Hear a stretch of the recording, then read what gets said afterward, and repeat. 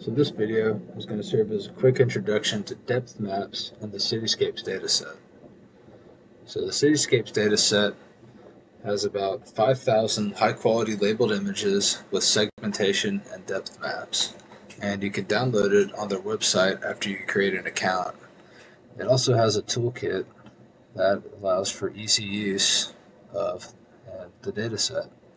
So in this case, we're not going to use the toolkit, but we're going to work with the dataset from scratch, and we're going to make a quick data loader to visualize it. So here's the data loader. It's not even a PyTorch data loader. We just take the root dataset, get the RGB, the mask, and the disparity, and I've downloaded it to my own computer, and I have it in this folder structure called Cityscapes with disparity, ground truth segmentation, and RGB images, and train, test, and validation in each one of those folders. So right here is an example. Here's the RGB image. Here's our segmentation mask, which we're not going to really worry about in this video. And here's the main part of this video, the depth mask. So these depth masks are generated using stereo SGBM, which is a classic stereo depth estimation algorithm with a stereo camera, two different cameras, and we can see it's pretty noisy. We have this artifact here to the left, which is just a typical of any SGBM depth estimation, and this bottom part right here, we have a very close object, and due to this limitations of this algorithm, it actually looks like there's two of them here, when in reality there's only one, and this is really not good for any kind of computer vision model.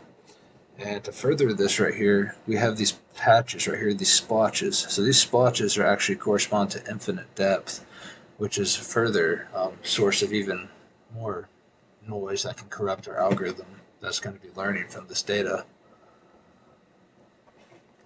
So we're going to go ahead and make a pipeline to actually obtain this depth algorithm. Now this right here is the disparity, but it's inversely proportional to the depth, and we'll see how to calculate it right here. So essentially, we want to crop this noisy bottom part, and we're actually going to crop this side part right here, and even this top part right here, and resize the image into the original size to match with the RGB image.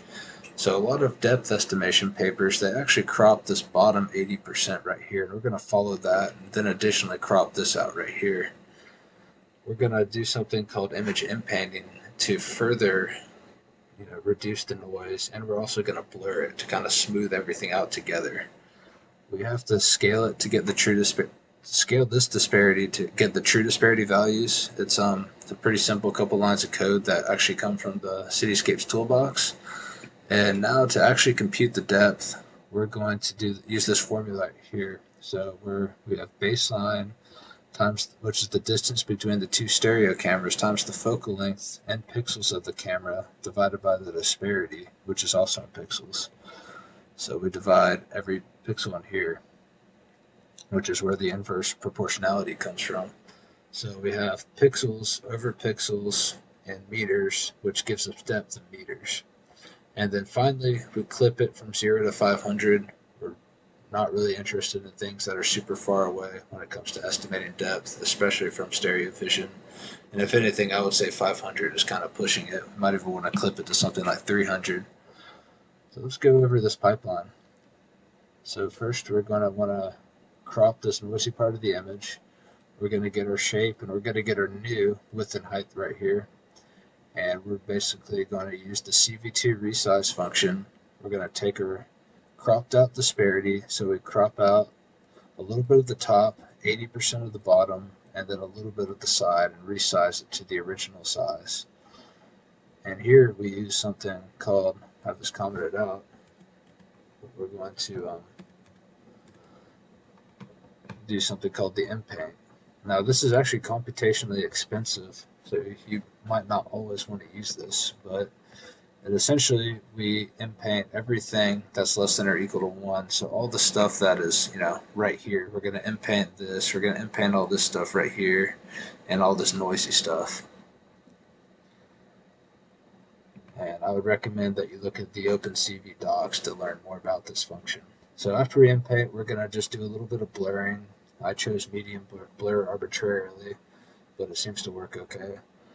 And now we're going to scale it to get the true disparity. So we're going to make sure to convert it to a float 32, and we're going to use this thing right here. So everything that's greater than 0, we subtract 1 and divide by 256. And according to the Cityscape toolkit, this is how you get the true disparity.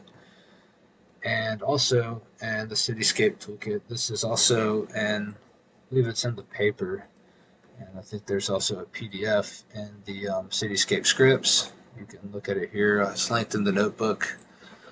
This is the X focal length, and this is the horizontal Y focal length. Most people in the Cityscape scripts GitHub issues page seem to use this one right here. So I've chosen to use this right here, but they're both pretty similar, and you'll get similar answers for the depth no matter which one you use. And here's the baseline distance between both stereo cameras. So this is how you'll get the depth, and then finally we clip it all together. So let me go ahead and run all this. Oh, here we go.